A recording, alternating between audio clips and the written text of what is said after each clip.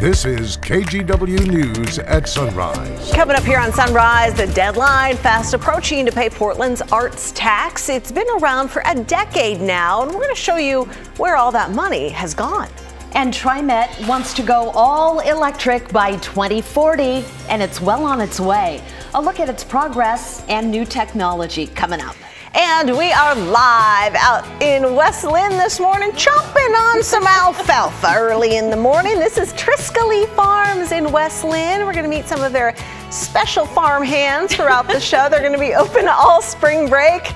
It's like a, live petting zoo, basically. They have ostriches, llamas, obviously goats. Okay, how cute are they? They are just munching away on your Tuesday morning. It's quite pleasant to start our day, actually. I know, it brings a smile to your face. Good morning, everybody. Thanks for joining us.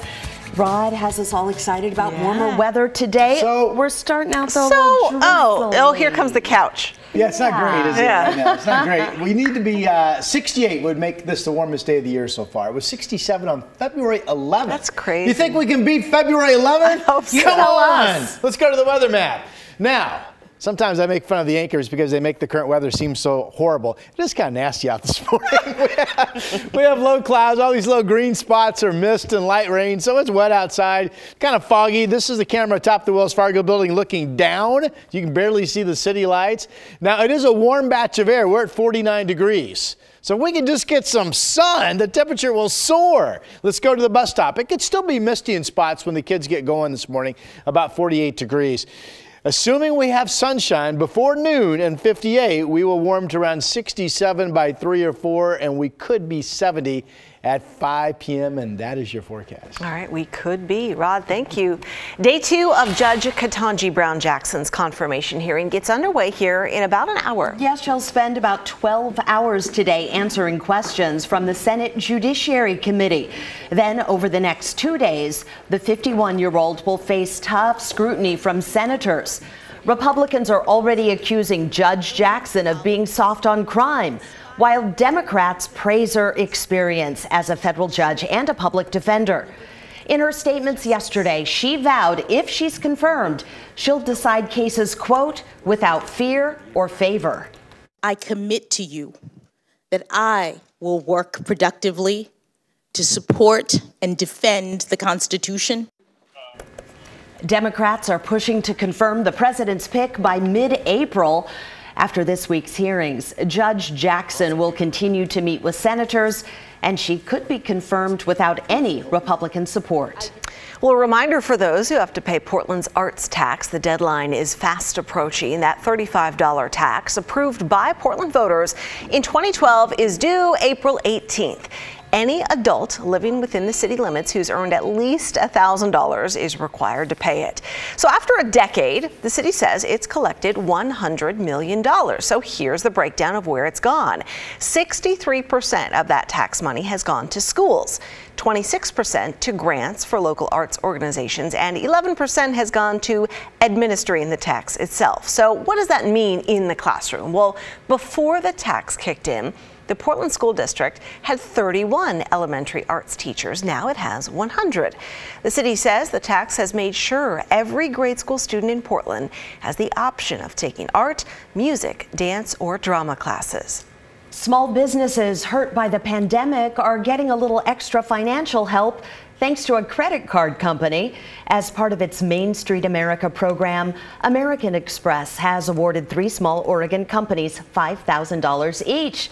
Devin Haskins talked with a local cafe in Staten about how these past 2 years have impacted them. Devin? Yeah, good morning, Brenda. The Covered Bridge Cafe is a small cafe in the historic part of downtown Staten.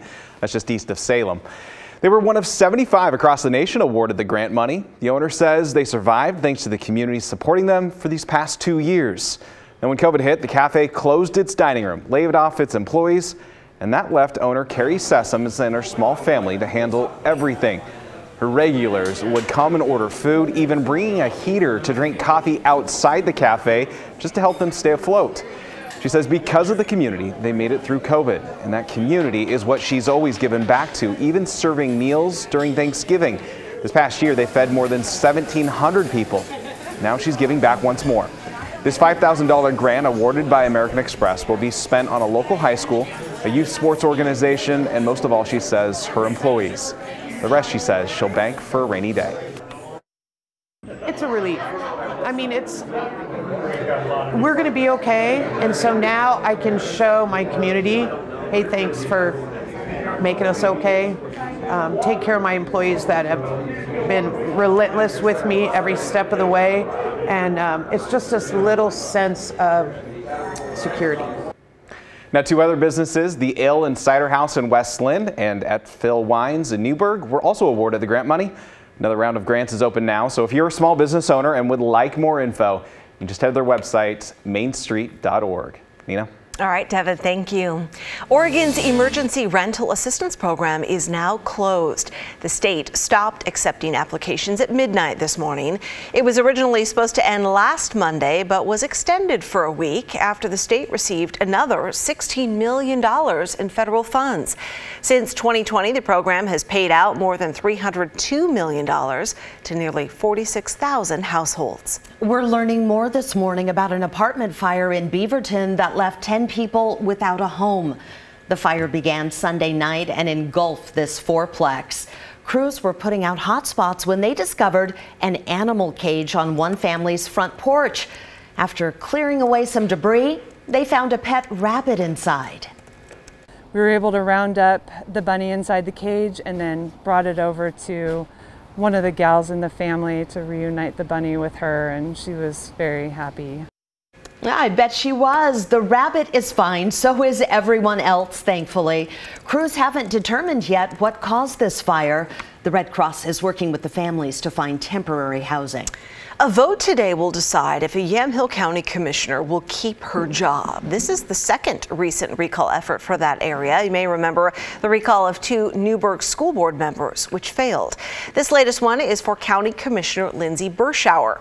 A group called Save Yamhill County claims her policies have favored her own interests and her donors rather than taxpayers. They say this has cost the county millions of dollars. One example they cite is a trail project that she blocked, saying it would infringe on farmers' land rights. Both sides say they received attacks or threats during this recall. And here's a leader of the recall effort, followed by Commissioner Burschauer. Posting the home address of our recall PAC director, Lynette Shaw, on her Facebook and telling people, go give her a piece of your mind. She has since received threatening letters at that address, death threats. None of it's good, right? That we don't want to have that level of discourse. We should be able to have healthy political debates and be able to agree to disagree. So it's not something I support, but it does go both ways. And I will respond and I will stand up for myself. Save Yamhill County says it's represented by independents, liberals, and conservatives, but Commissioner Burschauer, who's conservative, says this is a move by progressives to get her out of office. Those recall ballots are due today.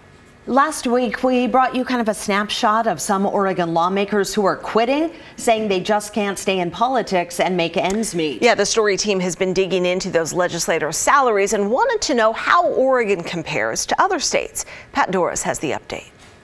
Last week, we heard from 3 state representatives who say they won't run for re-election in the fall because they can't support families on the legislative salary.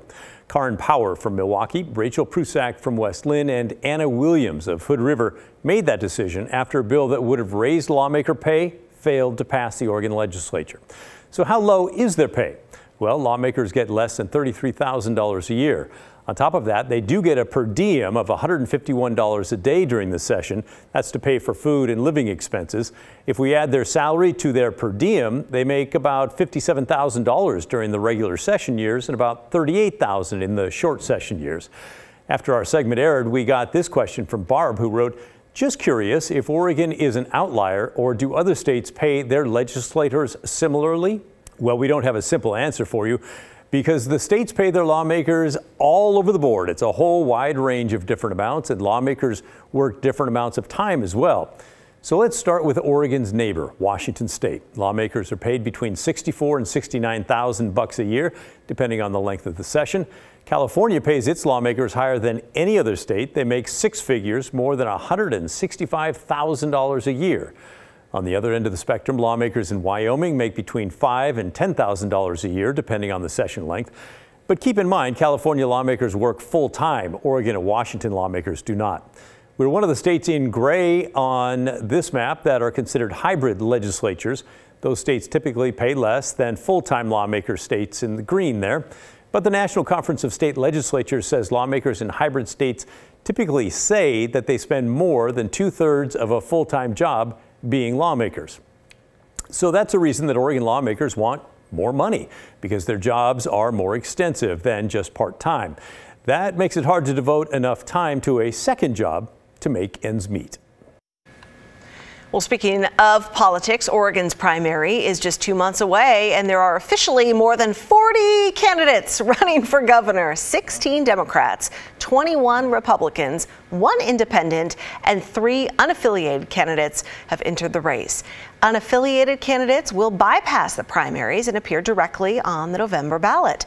Our digital team put together a comprehensive story, including every candidate running. You can check it out now at KGW.com. TriMet is looking to combat climate change by going all electric. The agency set a goal of transitioning to a zero-emission bus fleet by 2040. It's testing electric bus technology right here in Portland, and Congresswoman Suzanne Bonamici took a tour. This is the future. The future will be electric, and that's true. We're seeing it in the auto industry. A lot of that is being led by the auto industry, where they're transitioning to electric vehicles, and we need it in mass transit as well. Bonamici, by the way, is the only member of Congress from the Pacific Northwest on the House Select Committee for the climate crisis. All right, Rod Hill joining us again, and people making their plans for the second day of spring break. What's on tap for today? Well, I would stay indoors for a little while, and then start your day around 10:30. How's that sound? Oh, I'm seeing sounds Venus wonderful. in sandals. Do you have sandals? She was counting on the 70 degrees. It's always warm in here. I feel like I'm the only believer in my forecast. And let me tell you, this is not unusual. Here's a look at our day planner. We have a very cloudy start. We have misty, light rain out there, so you're going to be turning on your wipers if you're leaving in the next hour or so. We're mild, though. It's a warm batch of air, 49 degrees, so it stands to reason. If we could just get rid of the clouds, get rid of the light rain, the sun would only have to warm us up to about 20 degrees or so to hit 70 for a high, which I do think if we start clearing around 10:30 or 11 o'clock this morning, that is a possibility. All right, so the weather flow, clouds going up around us. Remember, this is the moisture flow that was channeling yesterday's 1/2 of an inch of rain into Portland. That's what we picked up at the airport. Right now, that has shifted to our north, but this morning we're still getting low-level moisture producing some light mist. Here's 10:30 this morning. Futurecast starts to clear out, and then it gives us bright sunshine at noon and bright sunshine the rest of the day. That would be enough to get us at least into the upper 60s and maybe 70. Right now, it's 53 in Salem. Again, this is a mild batch of air. Seattle's at 48. The Dow's at 49. Bend is at 45. It's going to be beautifully sunny east of the Cascades today as well. It is freezing down in Burns. Here are the forecast numbers that we're following. Salem, these are raw computer numbers. I didn't change them. 68 degrees in Salem. Wind southeast 5 to 10. This does give Vancouver, 70 degrees right there. I mean, come on, the computer's smart, isn't it? Well, some days it is, some days it's not. 70 today. 61 tomorrow. Tomorrow we have light rain showers. Those could pick up during the morning hours. We're back to dry weather on Thursday and Friday. If we don't all believe this won't happen, you must be a believer. Put it out there in the universe, Rod.